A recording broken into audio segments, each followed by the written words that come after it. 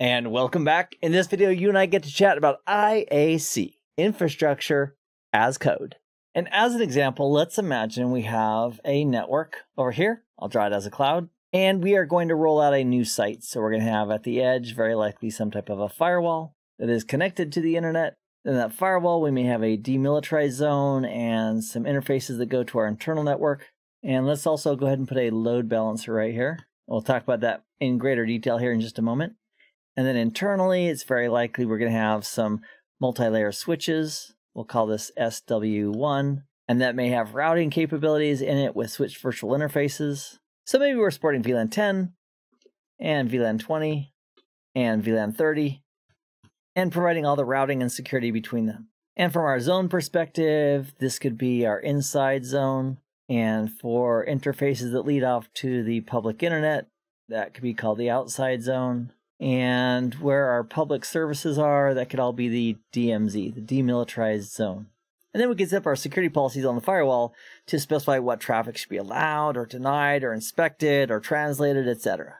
So in DNS, if we set up our servers, let's call that server 1 srv1.ourcompany.com and srv2 at ourcompany.com. So when a customer out here on the internet wants to go to a server, they would ask DNS and say, hey, I need the IP address, for example, of server1.ourcompany.com. And in the background, there'd be a DNS response. And oftentimes what's going to happen is that DNS response is going to point not to an IP address that leads to one of the servers, but actually a virtual IP address that leads to a load balancer. And so let's imagine that load balancer, the global address is 23.1.2.9. So I'm just making that IP address up on the fly here. That's a routable public IP address. So when the customer is forwarding traffic towards that IP address, what happens is that actually goes to a virtual IP address that the load balancer is supporting. Then the load balancer can take a look at the request coming in, and then based on a variety of things, including what type of browser is being used or how busy the servers are, the load balancer can then forward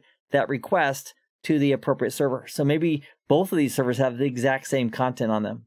So the load balancer could be keeping track of these two servers, which one's the most busy, etc., and then forward the request to the appropriate server. So from the customer's perspective, they don't know. They just went to a website, they got a response, and they didn't realize that behind the scenes it went to a virtual IP address, which was being supported by the load balancer, who then forwarded on to the appropriate server. Let's also imagine that on-prem that we're also doing some virtualization. So at our facility, we've got some virtual machines. We'll go ahead and draw a couple here. And of course, those virtual machines would be living logically inside of a hypervisor that's providing the environment for those VMs. We'll call that VM1 and VM2. And so within the same hypervisor, same virtualization environment, we can network those guys together. We can bridge them out to the real world. We can integrate them with existing VLANs. And so you might be thinking, Keith, that's all well and good and wonderful, but what does this got to do with infrastructure as code?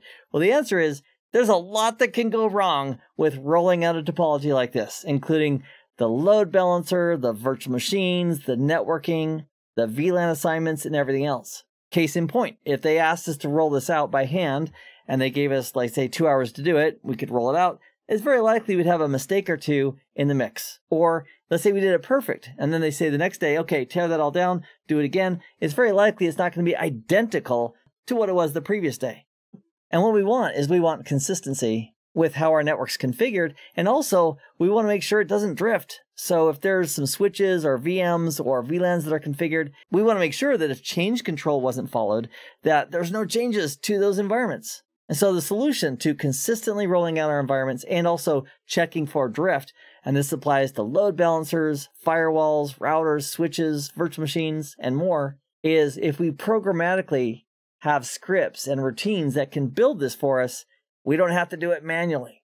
So in combination with software-defined networking and automation, we could roll out a new site that's effectively using a script or a set of scripts to deploy and configure and to verify. And in that script and that automation, we'd have error handling. So if there was a result that came back that wasn't the same, or once we've deployed it, if we're checking on that deployment and we have one aspect that's changed, the automation side of that could identify, whoa, this parameter has changed, or this host has changed, and bring it to our attention, and that way we can maintain the consistency. And some common terms that are often associated with infrastructure as code would include automation, and also another common term I've often heard with infrastructure as code is orchestration, which is coordinating and rolling out the details and configurations and deployments without us having to manually implement those changes. And as an example of this, one of the amazing people I work with, his name is John, and he does a lot of labbing up of gear.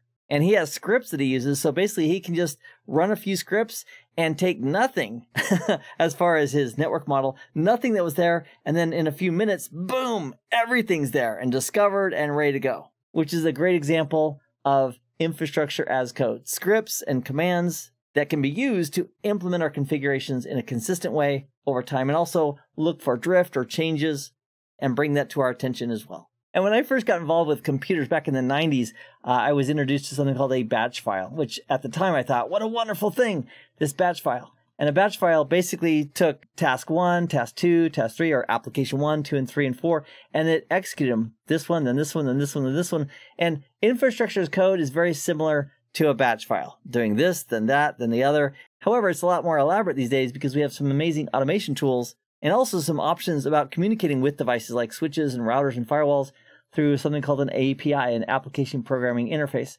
So with the right automation tool and using the right APIs, we can have a computer that's running the automation software, interacting with these network devices, and pushing and verifying configurations as it goes. So thank you for joining me in this video regarding infrastructure as code. And in the next video, I'd like to take a closer look with you at demand-based resources with the concepts of elasticity and scalability. So I'll see you in just a few moments for that. Hey, thanks for watching, and subscribe right here to get the latest information from CBT Nuggets. And if you're new to or considering a career in the world of IT, head on over to CBT Nuggets and sign up for a free trial.